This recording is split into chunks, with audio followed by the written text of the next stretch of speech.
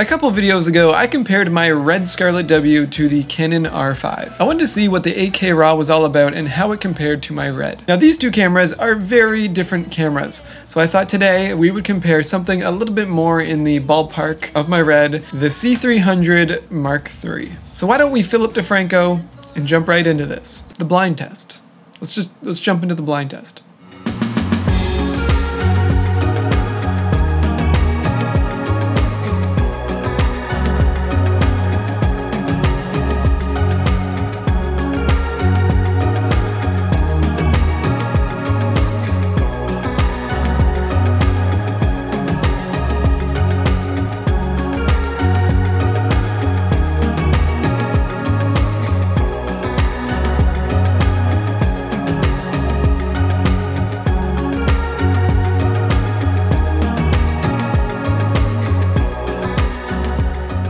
Alright, there was the blind test. I showed you guys both images back to back. So what do you guys think? Leave a comment down below. I am very curious to know which camera you thought was which. Have you left a comment yet? No? You should. Participation is fun.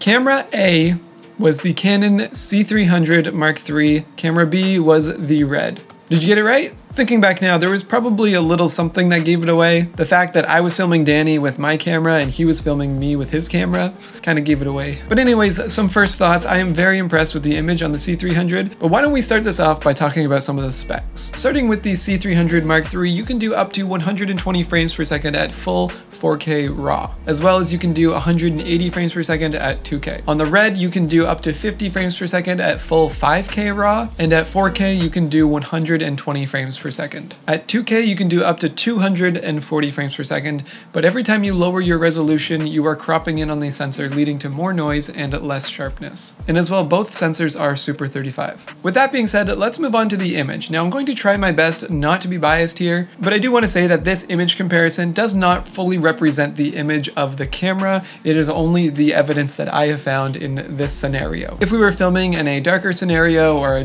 different scenario, we could have very different results. So please keep that in mind with everything I say. Starting with my RED, I would say that the dynamic range is very solid. If something looks blown out, I can typically bring back the information using the ISO or just color grading. As usual, straight out of camera, skin tones do look very nice. I found that as long as you're shooting with the right white balance, the skin tones will always come out good. But you will typically find this yellow or green tinge that the REDs are known for. And let's not forget global shutter. It always makes the image look very cinematic. Now, when it comes to editing, I have not found a RAW codec that is better than RED's RAW codec. It plays back super smooth and they give you more RAW options than you will ever need. I would give the editing 2 big thumbs ups. But one big thing I noticed is how the highlights bloom off the sensor. Now, I'm not 100% sure if this is the sensor, the lens, or maybe my ND filter, but let's compare the 2 shots of the sun coming through the tree. On the RED, it creates a nice bloom effect, where on the Canon C300, it's a lot more sharp. Now, I'm not sure which one is proper here. I would say my personal preference, I enjoy the bloom. I think it looks very cinematic and nice. I like that I'm able to reveal a subject by using a lens flare. I'm not sure if it's because I was using a 24mm prime and he was using a 18-35. I'm not really sure here, but I wanted to ask you guys which one you thought looks nicer. Okay, moving on to the C300 Mark III.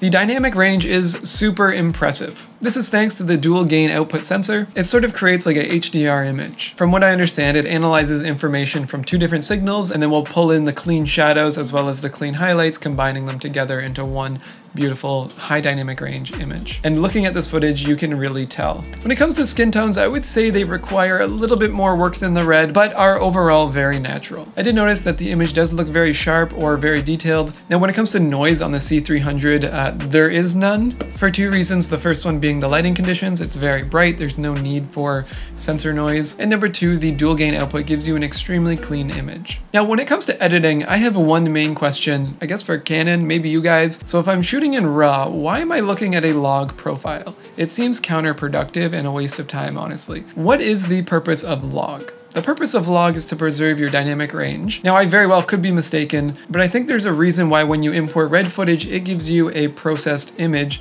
that you have full range to edit. I just don't understand why log is necessary with raw footage. On top of that, changing the raw settings in Premiere is extremely slow. When you change one setting, you have to wait like a second for it to change. So if you're trying to like fine tune your white balance, you gotta just type in the number, wait a sec, type in a number, wait a sec. You can't really use the slider efficiently. When it comes to playback, it's pretty rough, although it's not as bad as the 8K raw footage on the R5. I often found myself dropping the quality down to 1/4. Another thing to mention, I'm pretty sure the file sizes were pretty similar, which is pretty great because RED is known for having very manageable file sizes, which means Canon is doing a great job there as well. So which camera is for who? So my camera is very different from Danny's camera. Yeah, I mean, this is one of the newest line in Canon cinema. Oh, actually, C70 came out, so maybe it's not a newest line. True. It's fairly new. And this is the C300 Mark III? Yep, C300 Mark III right there. One of the key features is the DGO, the dual gate and output. It's almost like the dual ISO, but it's not. It's like an HDR. Right. Basically, it's a new technology that Canon put in their cinema lines. Even like the C500 Mark II doesn't have it, so it has a better dynamic range than the C500 Mark II. It also has the dual XLR input here. Right. This is like the audio control on the side. biggest thing I miss on my camera is XLR inputs. So I'd say your camera is more for like, you know, like being like a solo crew. You're gonna go shoot a documentary, you throw on your shotgun mic, you're good to go. You can confidently get everything done. Yeah, there's just a lot more you can't do on your own, where on the C300 you can definitely get away with. Yeah, what I really like about the RED is because I did borrow this for the short film 2 months ago, was it? Yeah. And what I really enjoyed was that, you know, I could just have the V-mount battery right here. Right. Whereas I need to buy a $2,000 accessory to have that V-mount, and I don't want to buy like a third-party one yet, so I'm just kind of waiting for that. Battery in the C200 used to be, like if you had two, you could shoot all day. Right. Whereas the C300 Mark III takes up a lot of battery. So interesting. It actually only runs for about like 2 hours for one battery, one A60 BPA60 battery here. And one of the other feature that I love is, even like today when I was trying to vlog, I was asking you if you had the 72mm ND filter, and both of us didn't. Yeah. This has built-in ND filter, and it comes in really handy.